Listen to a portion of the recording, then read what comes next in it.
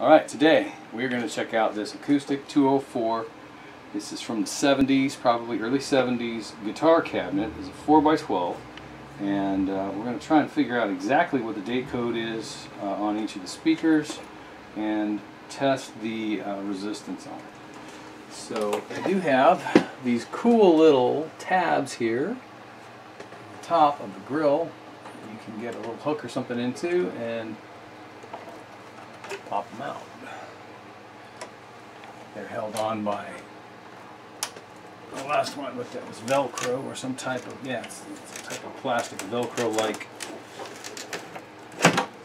substance. That's these guys that are holding everything in.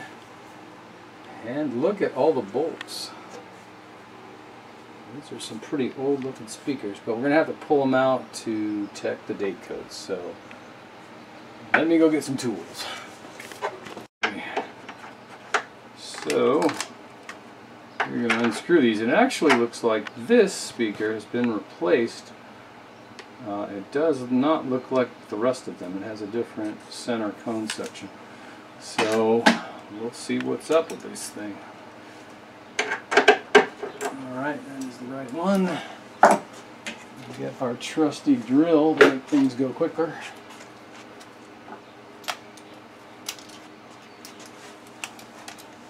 We'll take this mystery speaker out first. That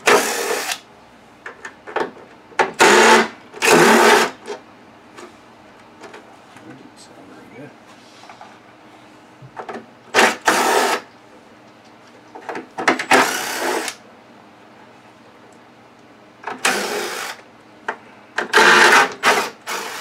Oh, there she comes. So let's get all these washers. Oh, they're kind of stuck, so we'll leave the washers. And I'm going to get something to set the speaker on. Hopefully.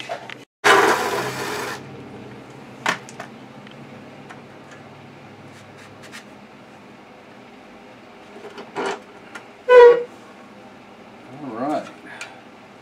Just going to carefully set her down. This one is a PV speaker, so it definitely isn't the original one. Okay. Well, we'll look up the code on that. I don't know how to read that. It does say 75, so that could be a good guess. That it's 75. We'll look those up and figure out what they are. Let's put this guy back in for a second. Looks like it's made out of plywood, but it has a particle board in the back. And let's get the one of the other ones out here. Let's see what we got. I'm just going to hang this one back up here because I don't have any wire. Set him down. Alright, so that was cool.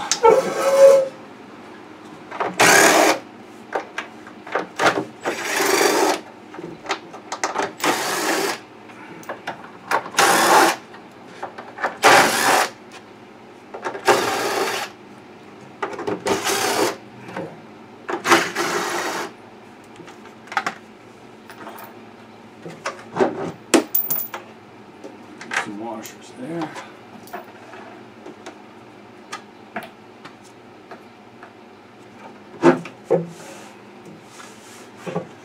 Right, this one is a little tighter. From the specs, they're supposed to be eminence, but it says 67. That's the main code, and then 7327. So that probably means 1973, 27th week. So that would date this cabinet at about 1973. So that's very cool. We'll get into this one next, this 150. Alright, so we looked up this one. So 67 is the code for eminence according to the Ted Weber site. And so yeah, 73, 27th week for that speaker. And then we're going to go look up this one next. So we're going to pull this PV speaker back out. Let's see if we can see the codes. So it is a 67. and it's from 75, so yeah, this is an eminence as well. 1975, I can't really read that, 30-something week. So yeah, they're all eminence speakers of about the same vintage, and it looks like similar model, if not identical. Cool. Alright, so the other problem this thing had, actually works really good, it sounds really nice, but somebody has messed with the jack and some interesting speaker wire in there. I guess it'll work.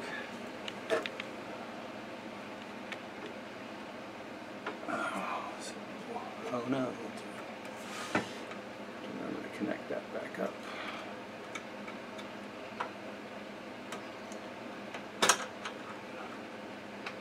Great. Gotta connect that bottom one. Yep. Alright, so the problem with this one is that you have to take the rear jack out from the inside. Hopefully I can get a grip on it. There we go.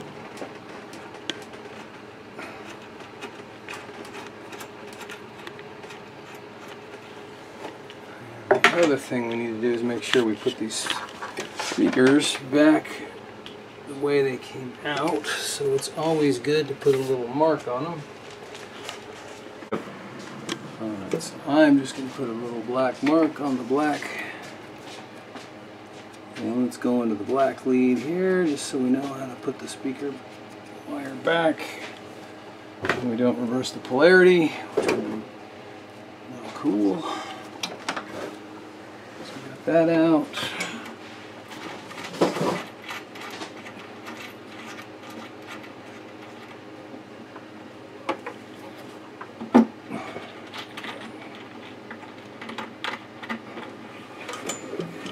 Alright, so take those out.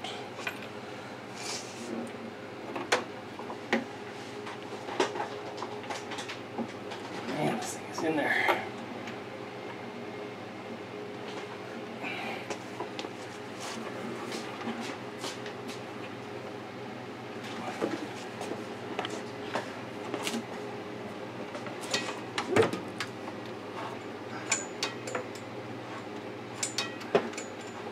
They don't build them like this anymore, that's for sure. The speaker jack is kind of screwed in there.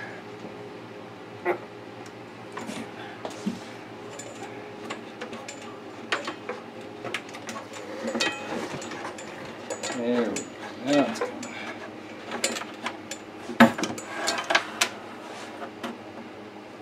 Voila.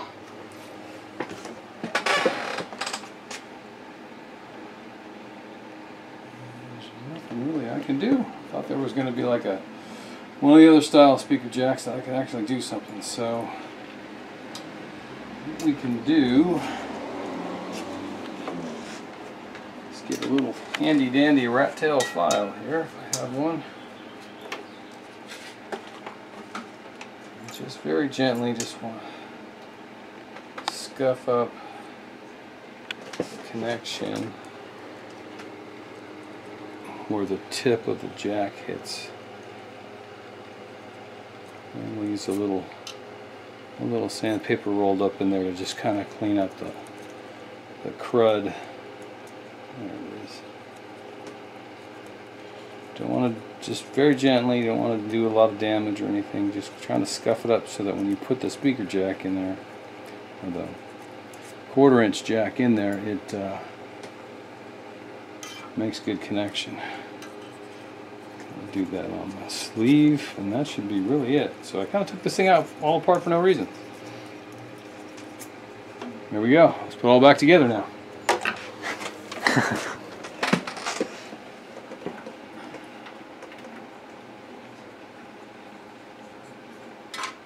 I could have done that part without taking it.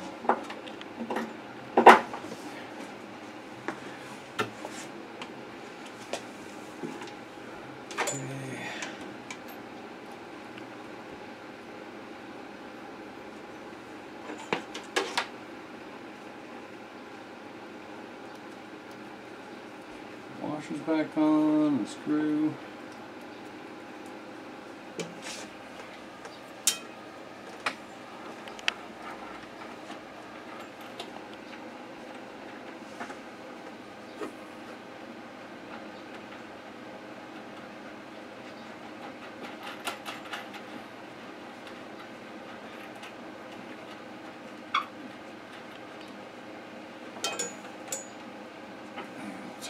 Go.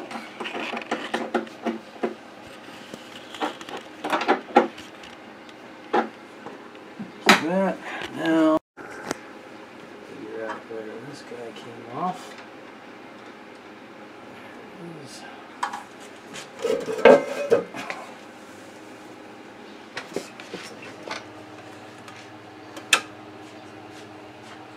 Red to red, black to black.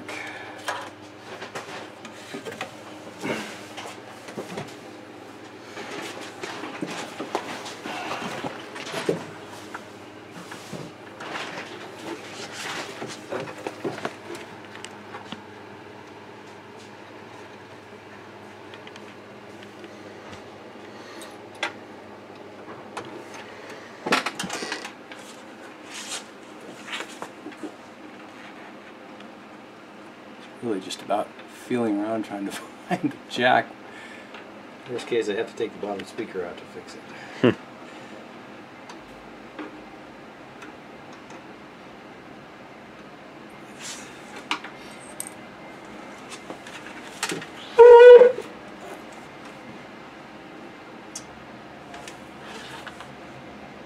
That's why the bottom speaker, and it got bent when I pulled it, so let's straighten her out a little bit. There we go.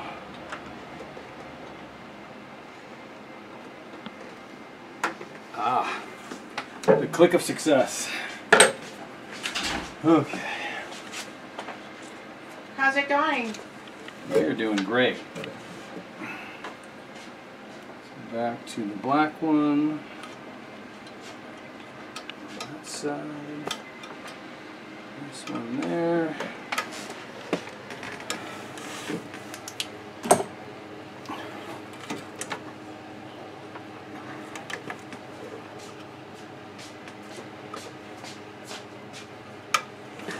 Carefully put it all back together.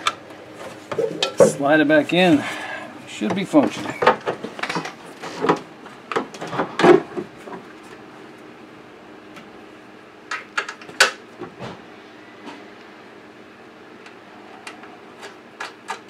Alright, we'll button it all up and give it a test.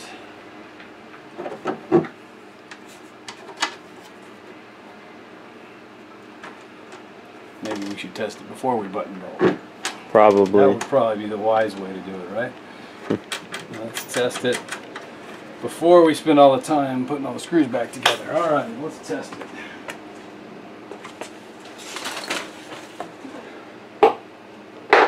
Don't blow my ears out.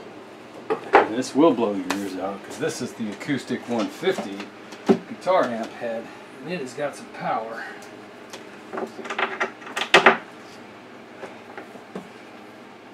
Speakers.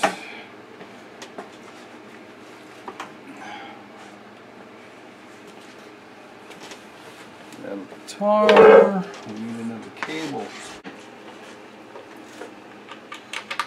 Alright. Plugged in with power.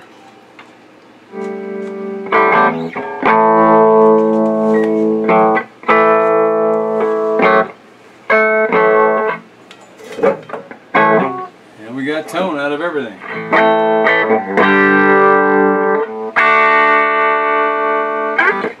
Now we can button it back up. Do something cool. Do something cool. Play something cool.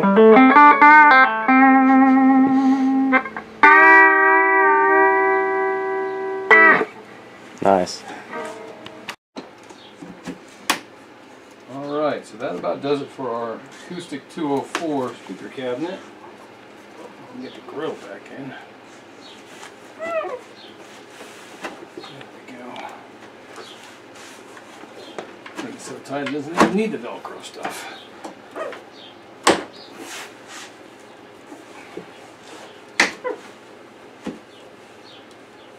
we did a little research. I believe it's 4 ohm, 200 watt, 4x12 from early 70s, 73. Very cool, clear as a bell, and with this amp, it will probably blow the doors off the garage. So, thanks for watching.